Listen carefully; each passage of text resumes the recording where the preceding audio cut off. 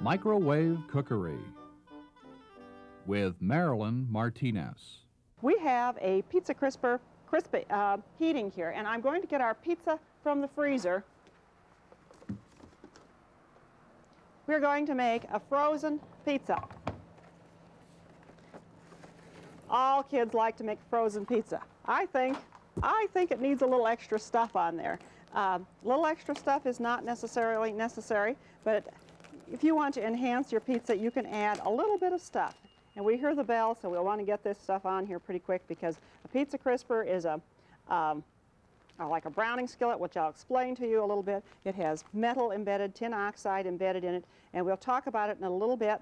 But we'll just add just a little bit of cheese and a couple of pieces of pepperoni. And I like to buy my pepperoni whole and slice it in the food processor, so they might not be all just exactly round like the commercially sliced pepperoni is. But this is home. This is just a little addition to your pizza, and of course the little flavor packet.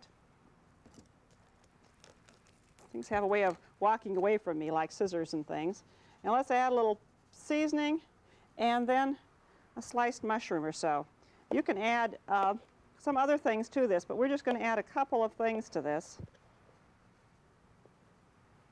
This up here. Sliced. You could use canned mushrooms if you like. Sometimes it's just as easy to buy, if you're just going to have a couple of mushroom pieces, just as easy to get a mushroom or two at the market and add it.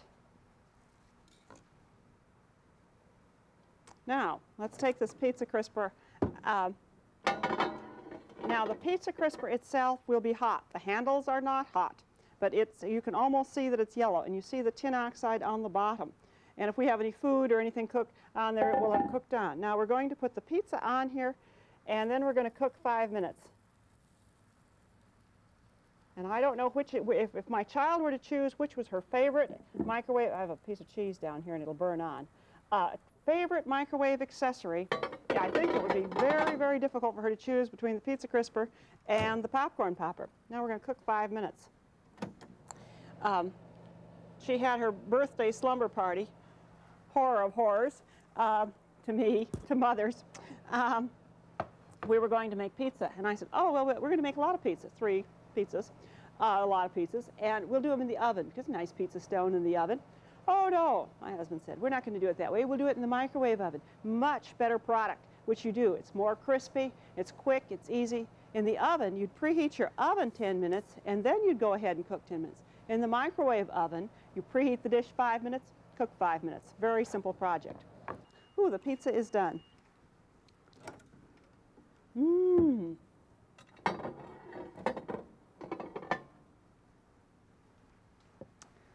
Now, another thing to make in your microwave oven is popcorn. We're going to make today is caramel corn, the popcorn.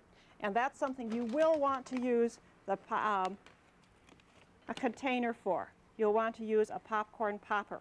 Because popcorn is very dry, you'll want the popcorn kernels to be held at the bottom. I popped 1 popper. The caramel corn needs 2 poppers of popcorn. So we're going to put it in a paper sack.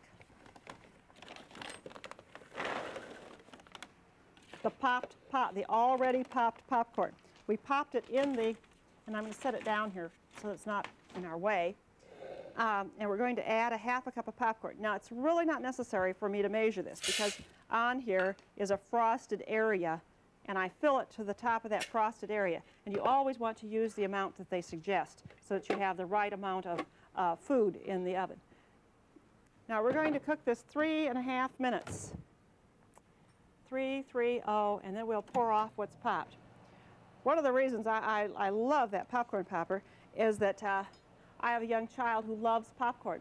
We have a babysitter. The babysitter comes, makes popcorn on the range top, burns it in the pan. Oh, it's very distressing. And I have to worry while I'm gone. There's a hot gas range, there's a flame, there's a hot pan, they have hot oil. No more do I have to worry about that sort of thing.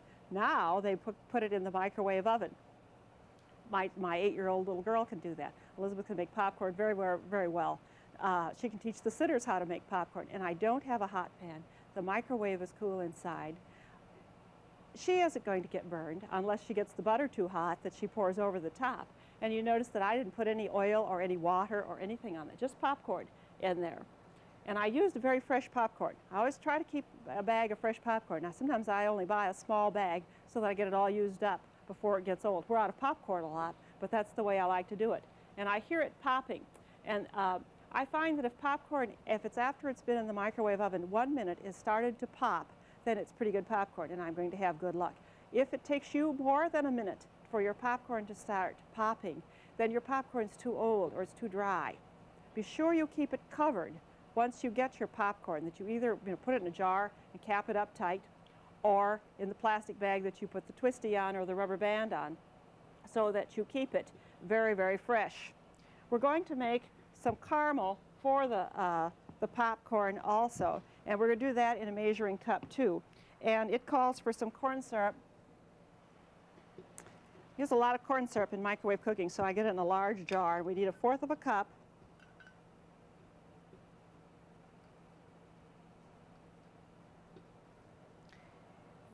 The markings on this measuring cup, this large one, start at 1/2 cup. Otherwise, you can use the measuring cup markings and for many of the things that you cook.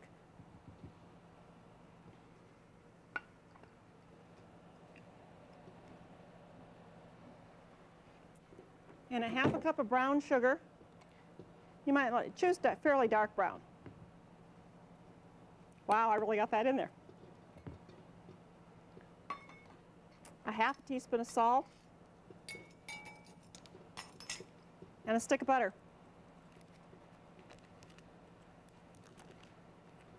Do all of your measuring just right in the dish. Very few dishes.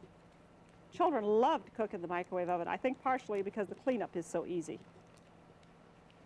One of the first tricks I learned how that children and people like to do in the microwave oven is to make hot chocolate, and you make it right in the mug.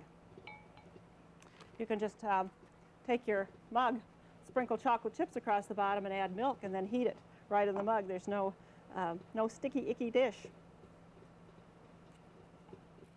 We'll kind of watch here to see if when we have an oven available. You'll notice that I'm cooking with 2 microwave ovens, which you'll think, oh, you need 2 microwave ovens. You need 2 microwave ovens if I'm going to show you a lot of things, which I want to do. I wanted to show you how to use a turntable oven and how to use a straight oven. One without a turntable, one that has a stirrer fan in the top. Let's see how we did. So in order to show you more things, how to cook more foods, you have to use more ovens. Now, you can pop this up to 5 minutes, and I like to pop 3.5 minutes and then 1.5 minutes. Then that's all. You don't want to cook more than 5 minutes. So we'll quickly pour off what's popped, and then we'll pop 1:15. And I've got my popcorn all ready here for the caramel part of this to watch here for, see how our brownies are doing. We could have covered the brownies with saran wrap. If you feel like your brownies get too dry, then cover them with saran wrap, and then they won't get nearly as dry. I can smell them cooking. That's one of the nice things about the microwave oven. You still can smell them, but I think you'll even notice with bacon especially. When you cook bacon in your house, the draperies and everything seems to reek of bacon. Not with the microwave oven. The smell is much lighter and it's much more short-lived. When you're done cooking, the smell disappears. Let's set this in, and we're going to cook this. This is a 4-minute item, so we're going to cook. We'll set this for 4 minutes cook, but we want to stir in the middle, so we'll turn on the timer. There's a timer that works independently of the oven, so we'll do that. We'll shake the old maids to the bottom.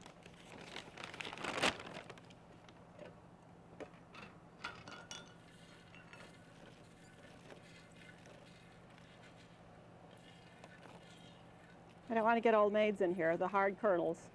Now, what isn't popped, isn't popped. And if we measured out what isn't popped, we'd have about a kernel of unpopped popcorn. That's about 90%. That's all we're guaranteed. The rest of it is then bird food.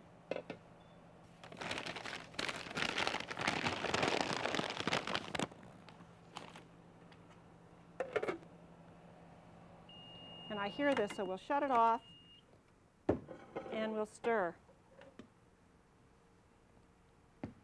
See why we're going to stir is the brown sugar needs to be blended into the melted butter. Always stir a pudding or a sauce before it's finished cooking, before you get a lump. And you notice I leave the wood spoons in the oven, which is all right to do for short-term cooking. Now we'll just turn this on and we have time. We set the oven for 4 minutes, so we still have the 2 minutes to go on the oven. Our caramel is just about finished, and we will pour it over the popcorn in the bag. We'll add the soda. We need 1/4 of a teaspoon of soda and some vanilla.